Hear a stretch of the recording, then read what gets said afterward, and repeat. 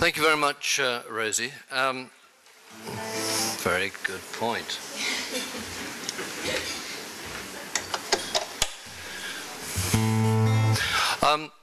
It's a great pleasure to be here. Normally when I'm behind a microphone, I'm talking about a book or joining some heated debate about something. But in the last few months or a year or so, my life has been rather hijacked by music, and I find myself thrilled to be singing songs rather than talking about books. And tonight I'm going to sing 3 of my songs.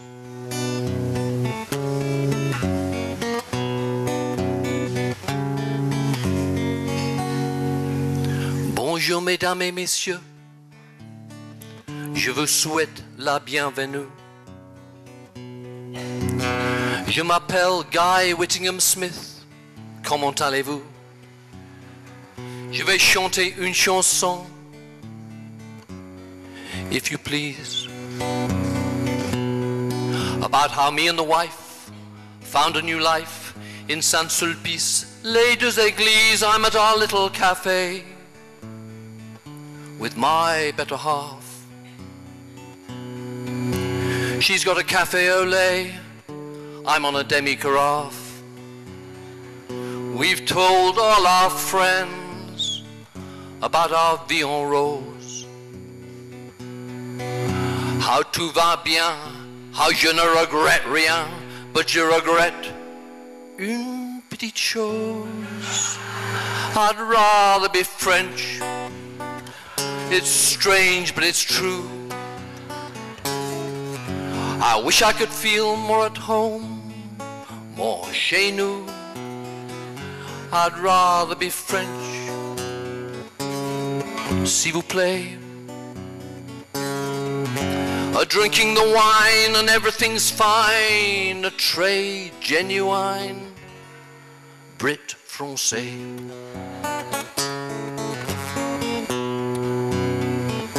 Les Whittingham Smiths have come a long way. These days we do things we wouldn't dream of doing back in the UK. But we've played our part, we've done more than enough. Had dull kids, dull jobs, retired, then buggered off. But now that we're here, we're betwixt and between. Reading our daily express down by the piscine. We've tried to forget our background and class, but we seem out of place with a look on our face like a baguette's stuck up our arse. I'd rather be French, I'd be having a ball with a French wife, a French mistress, French morals. That's none at all. I'd rather be French, s'il vous plaît. And nothing's taboo, je m'en fous, merci beaucoup, Brit Français. So it's adieu dinner parties, adieu crap food, adieu inviting them back for fear of being rude. Adieu queues onto the M25, 'cause when you're abroad you're truly alive. Adieu hoodies, adieu warm beer, adieu I'm a celebrity, get me out of here. Adieu guilt about this and that, 'cause there's no one as free as a true expat. The French histoire may not be glorious. When it comes to the stiff upper lip, they may be lacking un peu. But there's this to be said about La Belle France. In war they may retreat on their little French feet, but in peace they always advance. And so here we are at our little cafe, trying to blend but somehow unmistakably Anglais. Somehow we don't fit in the way that we ought. With our ambre solaire and our casual wear, of sandals, white socks and shorts. We'd rather be French, be au naturel. Let that sad little island up north go straight to hell, but we'll never be French. C'est triste, mais c'est vrai. Just a sun in the sky, watching life slip by, waiting to die. Brit français, c'est très, très vrai, avec un tasse de thé. C'est très, très vrai. N'est-ce pas? Thank you very much.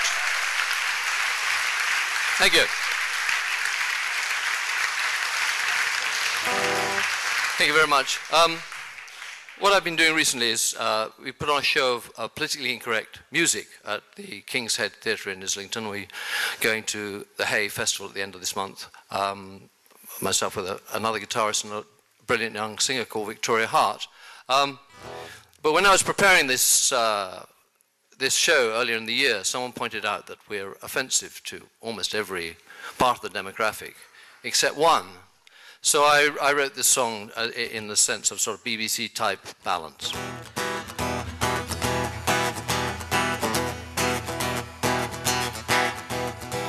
Let me take you to a smoky little dive. I was rocking the joint, I was keeping that music live. Let me show you a girl in tight jeans, standing nearby, surveying the scene. She had a kind of hungry look in her eye. Let me confess, I thought I'd chance my hand. I asked that girl if she'd like to hang out with the band. She looked at me, and the look on her face said I wasn't just a loser, I wasn't even in the race. She said, Grandpa, I'll say this slow so you understand. Everywhere I go, in all the bars, I see sad old bastards with guitars, singing out their youth, at least they try. With their big guts sagging and their bald heads shining, singing hi-ho, fucking silver lining. They're everywhere and nowhere, baby, I wish they'd die.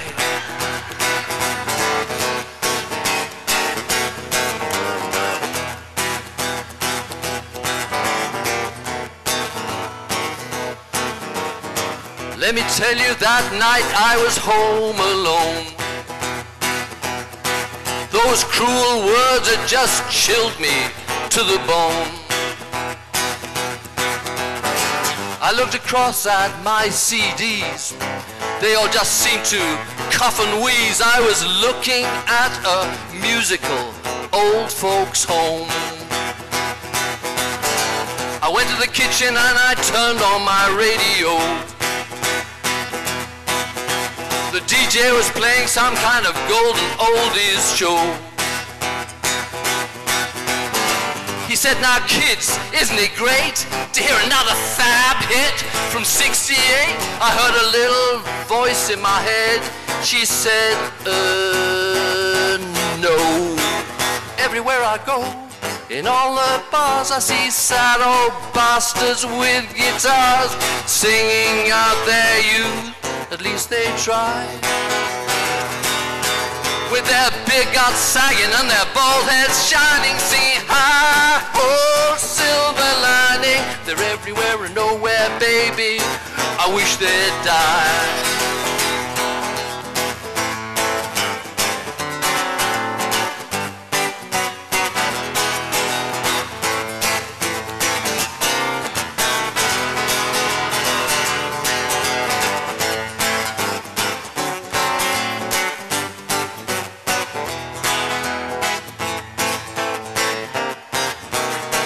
I fell asleep, and in my dream I came across the strangest scene. There was Buddy and Lennon and George and the King. They were strumming guitars and harmonizing.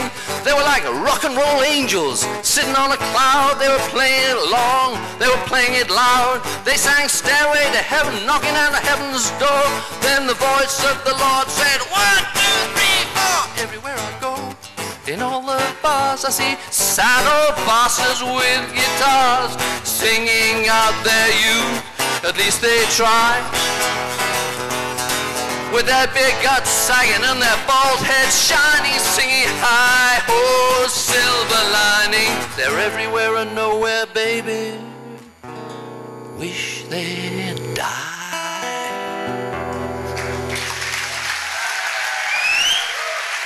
Thank you very much.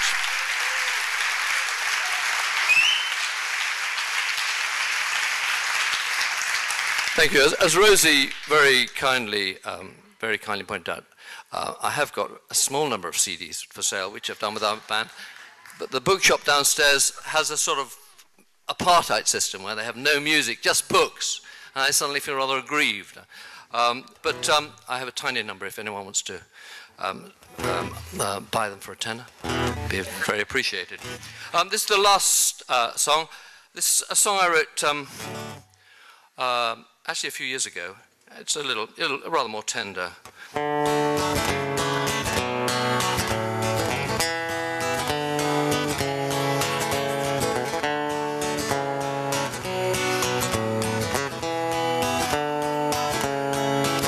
Do you remember the evening, the star-spangled evening we met? You looked in my eyes and you smiled. I was lost. It was fate, it was chance, it was love's crazy dance, it was kismet. We could have danced until dawn, but we both had a better idea. And later that night, sooner than was polite, we made love. We clung to each other on a storm-tossed sea of desire. We loved and we laughed until our bodies were aching. You said don't say it, but I said it again and again. I told you our love was unique, it transcended desire. For me you were love's highest peak, and I'd never climb higher. It was faith, it was trust, it was much more than lust, it was forever. We'd be there for each other, together for all time. But I lied. Some of the things that I said were words that come into your head when you're happy, undressed and in bed. Yes, I lied. I forgot that when you're lovelorn, each sunrise contains a false dawn. So I lied.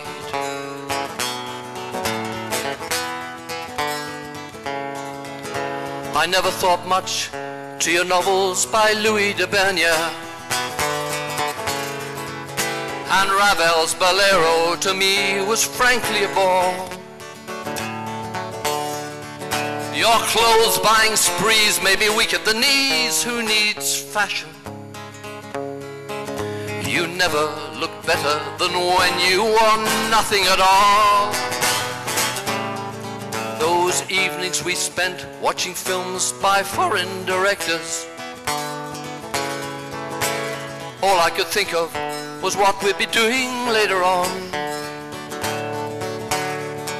Your health-giving foods, your impossible moods drove me crazy. Your opinions on saving the planet were frankly naive. So I lied for the pleasure of seeing you smile. I agreed with you all of the while. and I lied. Yes, I lied, though I'd be the very last to disown you. You weren't my Everest, you were more like Snowdonia. So I lied.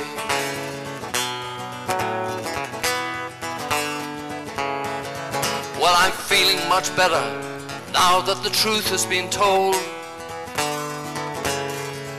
The fact is I could never imagine you and me growing old. We were ships in the night, it was good, it was right, but it's over. In a couple of months I'll hardly remember your name. But I'm lying. Now that you've gone I can see you're the blessed escapee. You, not me. Yes, I'm lying, flying before I'm discovered. Gone the fugitive lover. My darling, would I lie?